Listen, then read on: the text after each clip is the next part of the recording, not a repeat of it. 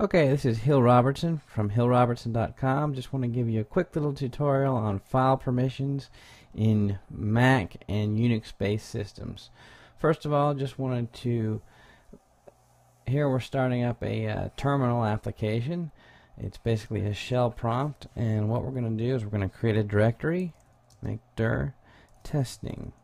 Then we're going to go into the directory, change directory, testing. Okay.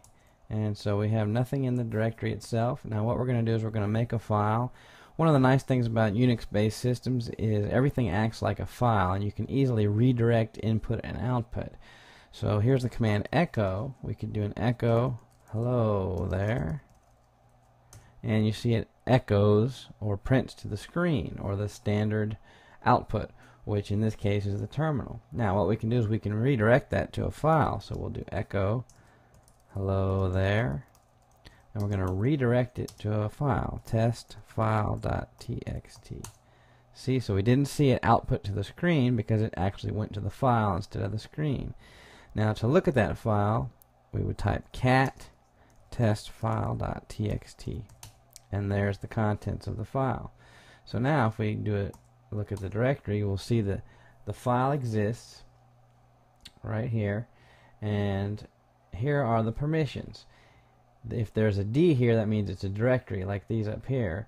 If there's nothing there, then it's just a file. Now, what this shows us here is that we've got the first 3 bits here is the owner, the first 3 bits is the privileges of the group, and the last 3 is the privileges of anyone else. So these 3 are the privileges of the owner, which in this case is read and write. And the group has read privileges only, and anyone else has read privileges only. So that shows that the owner, which is me, this is the owner field right here. So as you can see, Hill R, I am the owner of the file, so I can read and write it. The group is right here, the staff group, and they can only read it. Same thing with anyone else, they can only read it. Now if we want to change this, we do a change mode, and then what we can do is, let's see, I believe it's owner plus, oh wait, I am there, I want to do group. So that's group G plus W for write privileges, and then the file name. There we go.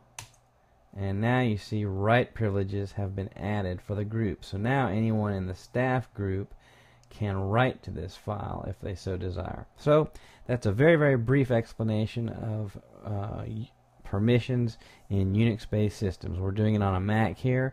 Same thing would work in Linux or any other flavor of Unix. Hope you enjoyed it.